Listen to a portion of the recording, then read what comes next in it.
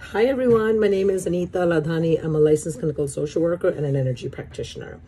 And I want to just remind you guys that we are still in the middle of a full-blown pandemic. And we in the US, like to be the best at everything. So we are going to be the best at this pandemic as well in all the wrong ways. So anyways, I joke, of course, being facetious.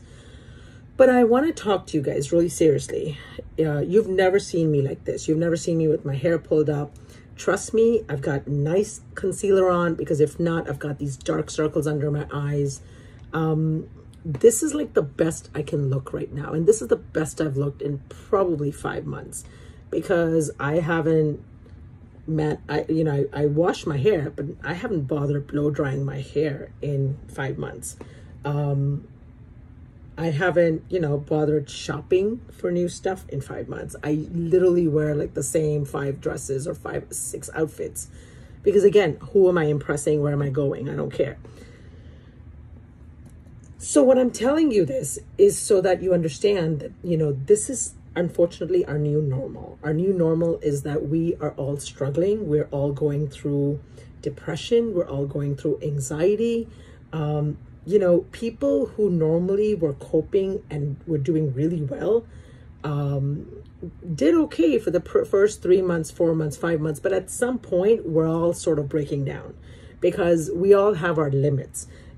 People who have a history of mental health, like myself, has a long history of, having depression or anxiety, we're going to feel it even more, because our baseline is already low than the normal average person.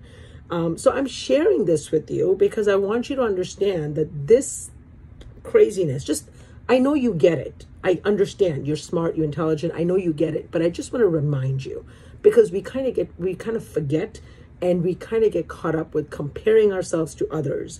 And, so-and-so has, so much person is cooking these amazing dishes, and so-and-so is doing all these Zoom, amazing, classes on Zoom, and losing weight, and they're doing this, and they're reading these incredible books, and they're learning a new language.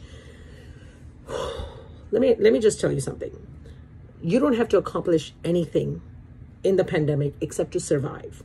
That's it. That's the biggest accomplishment as far as I'm concerned. Get through the pandemic safe, healthy, alive. A+ automatically given to you, because right now that's really all that's important. So anyone who tries to, tell you differently, or if you're doing that, comparing yourself to other people, just stop, because that's really not what this is about. And as always, reach out and get help. Find yourself a therapist. Start talking to someone. You may have all the right tools, right? Like someone like me who knows how to do gratitude journaling and does it. I meditate regularly. I was doing yoga. I eat as healthy as I can. Still, I've gained more weight than, in the pandemic than I have ever before. I felt the depression coming back. I got myself back on medication. I've started, doing therapy for myself with my colleagues. And I'm telling you this is because that's okay. It's okay. Permission given to fall apart.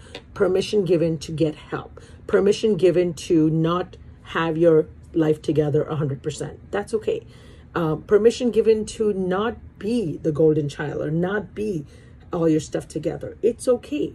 Just get through every day and do the best you can. And that's all anyone can ask of you. As always, I'm here. I'm available. If you want to talk, if you want to, if you want to text me about something, message me. And, maybe I can send you a referral to someone else. Or maybe I can refer you to a video. Maybe I can refer you to something.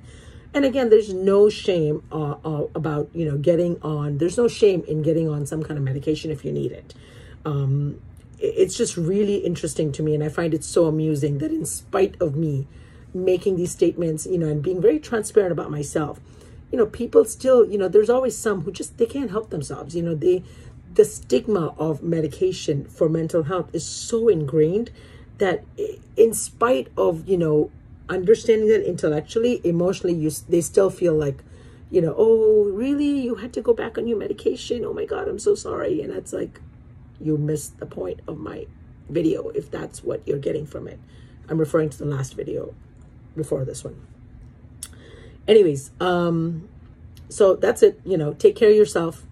Just survive. That's all you have to do. You don't have to do anything more than that. That's enough. Okay? Love and light. God bless. Take care.